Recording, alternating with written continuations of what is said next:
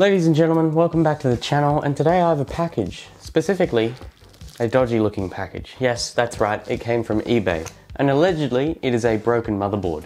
I say allegedly because I have reason to believe that it's actually not a broken motherboard. So today I'm going to be trying to test it out and see if it still works, and then I'm going to list it on eBay. The eBay listing will be below, because I really hate hardware going to waste just because people think it's broken, when it probably isn't. So let's jump into the opening. Okay, so here's the box. Now the box is pretty standard, fragile sticker. I've covered my address because I don't want to release that. And it's covered in a bit of sticky tape. Now, when we open the box, I'm happy, I'm very happy. Bubble wrap, very good, keeps it from breaking. And an anti-static bag to keep the motherboard in. Now first impressions, the bag doesn't match the motherboard brand, but that doesn't matter, I'm not fussed. It just means that they're more involved in tech. So, not too shabby for a used and broken, allegedly, motherboard. Now, what you can probably immediately tell is that this motherboard probably isn't the highest of end. You've only got 2 RAM slots, 1 full-size PCI slot, and some pretty basic VRMs. One thing to note that I am seeing right now is that there's no AMD backplate, which is actually quite important if you want to rest a stock cooler on it. Now that's okay because I have one personally, so I'll be fine, but you might not. And another thing to note is that there's no IO shield. They must have lost that somewhere, I'm not sure about that.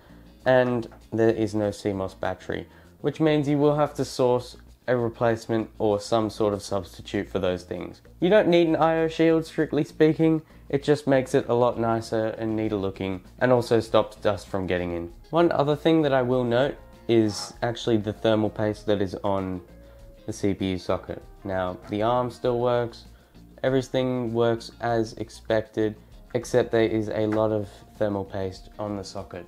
So I'm gonna go clean that right now. So overall, not a bad first impression.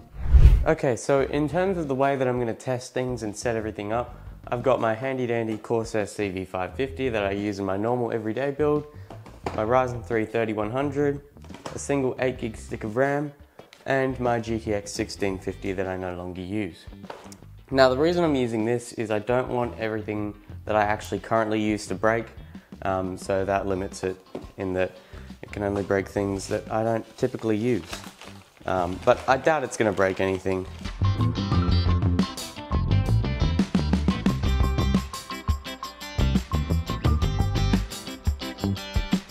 Okay, so I've currently got my little mini LCD display set up so that I can see if it outputs video, hooked up to a power bank with the HDMI cable running into the GPU, and all that's left to do is short the power.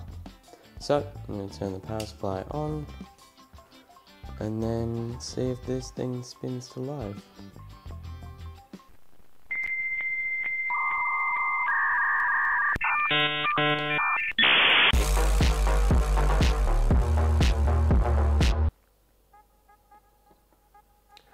There we go.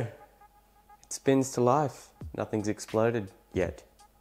And I say yet, but it shouldn't explode. Now the display is definitely on, but what I am confused about is why I'm seeing nothing. That's quite interesting. I think I might just take it into my room and try on the monitor, because that might fix it. Yeah, I'm gonna do that. Alright, well, I'll be back in just a second. 3, 2, 1. CPU fan spins to life. Power supply fan spins to life. Will it come up on my monitor though? That is the ultimate question. Nothing happening yet. Not a great sign, but there is life.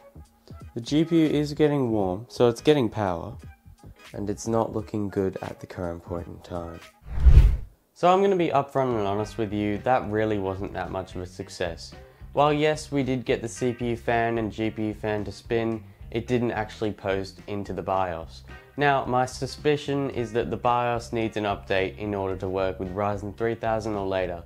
Originally, I looked up the motherboard manual and found out that it supports Ryzen 1st, 2nd and 3rd gen, and Ryzen 1st gen with integrated graphics.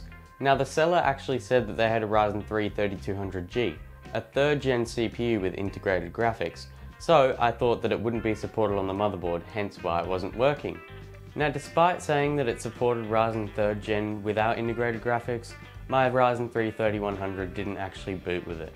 So my suspicion is that it just needs a BIOS update and then it will be good to go. Because as you saw, the GPU was getting power, the CPU was getting power, the RAM was getting power, and the SSD was getting power. So I think that it really is just down to a BIOS update. So this is where my story ends for today.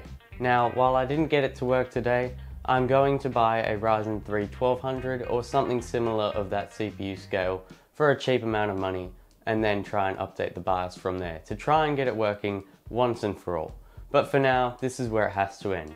But there's another option. If one of you out there has a Ryzen 1000 series processor on hand that you're not using and you're happy to send it to me, I would gladly accept it and then I'd send it back after, as I really just only need it to update the BIOS and don't really think I need to buy one. So yeah, motherboard's not working, but I have reason to suspect that it is not broken.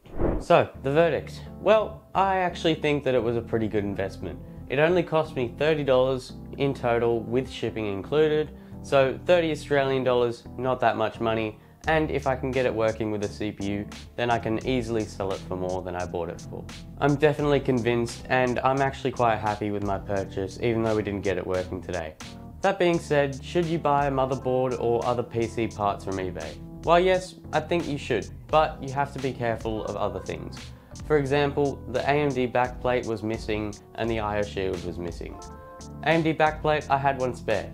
IO shield, you can never really find a replacement for those, but it's not the end of the world. You don't need one, but it just helps make everything look nice. And eBay's money back guarantee is pretty good. However, if the listing does say that it's broken or for parts only, then you can't get your money back if it's a broken product. Just because, well, they said it was broken, so it should be assumed that it is broken and not working. And as always, if you enjoyed this video, like. If you didn't, leave a dislike, subscribe to the channel, and as always, I'm Techbiz, and I'm out.